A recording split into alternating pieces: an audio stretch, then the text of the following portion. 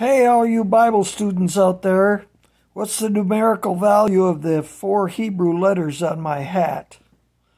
From the littlest one on the left to the one that's repeated twice. Can you see that 2 of the letters are identical? The Yod, the Hey, the Vav, and the Hey. 10, 5, 6, 5 is the numerical value of the sacred name.